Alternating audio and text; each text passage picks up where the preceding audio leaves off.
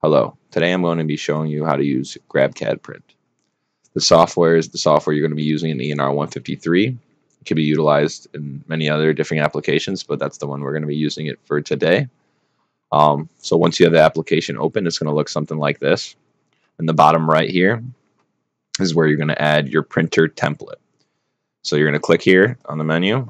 There's going to be an option that says Add Printer Template. You're going to click that, and you're going to click Stratasys, and you're going to click Dimension BST1200ES. That is the printer that we have here at MCC. So we're going to hit Add. What this is going to do is going to set up template down at the bottom here. It didn't change because I already had it previously defaulted, but it will show the exact template of the build plate. So all the dimensions restrictions will be on there, so you will know, your limits and how big or how small you might need to make it. So now we're going to add a part. So in order to do this, you're going to need a folder that you can find with an STL file. You're going to need both your driver's side and your passenger side. And you're going to go up here in the top left, hit File, Add Models, know where it's at, click the STL file. This is not what I want to click. I'm going to go to Desktop here. I'm going to go to Example Car STL Files. I'm going to left side, right side. So you can select them one at a time. These are STL files. I'm going to select them both at once. So I'm going to click, hit Control, click again, open. So now you got both of them in here. Right up here, it'll say models checked.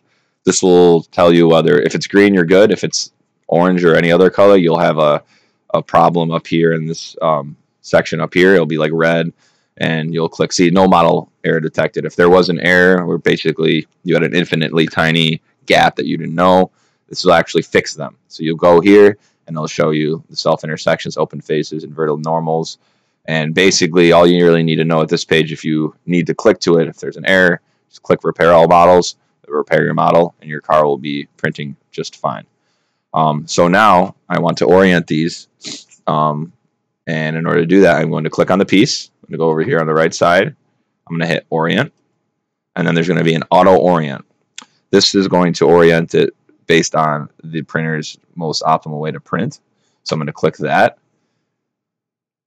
This will change it. So it didn't want to move them all. It actually thinks this is the most optimal way to print. See, it's got most of the build on the plate, so you're not using much support material. You want to eliminate that support as much as possible, so it's already all set.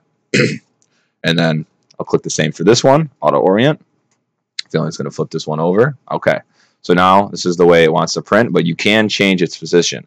And in order to do that, obviously they're intersecting. We don't want that. You're going to want to change the Z. Z is just going to turn it on the build plate.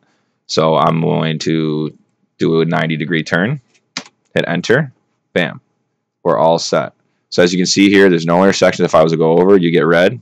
You're doing fine right there, right now.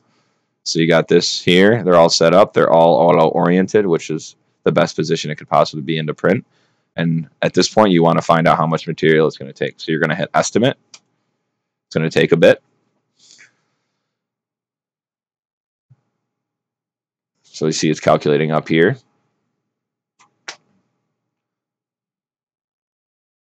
All right. So this is the tray estimations. This will tell you how much it's going to take. It's going to take about 6.5 hours. It's going to take about 4.3 inches cubed of model material, 1.7 inches cubed of support material. And that's all you really need to know about GrabCAD Print. So just make sure you have your STL files and know where the software is, and you should be all set.